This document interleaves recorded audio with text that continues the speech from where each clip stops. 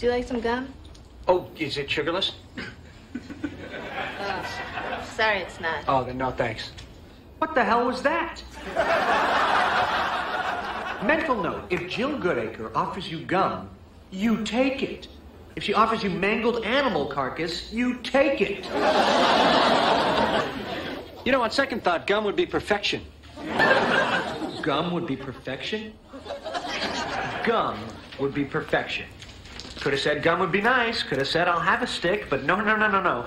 For me, gum is perfection. I loathe myself. All right. Okay. What next? Blow a bubble.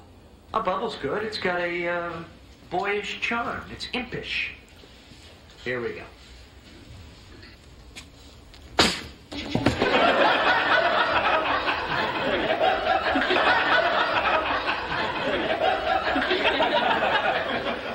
Nice going, imp. Okay, it's okay. All I need to do is reach over and put it back in my mouth. Good save. We're back on track, and I'm chewing someone else's gum. This is not my gum. Oh, my God. Oh, my God. And now you're choking. Are you all right? Oh, my God, you're choking.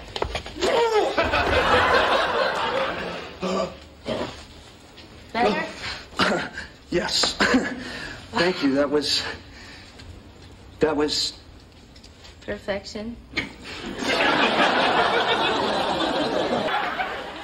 Chandler, we've been here for an hour doing this. Now watch. It's easy. Okay. Ready? Okay, now try it.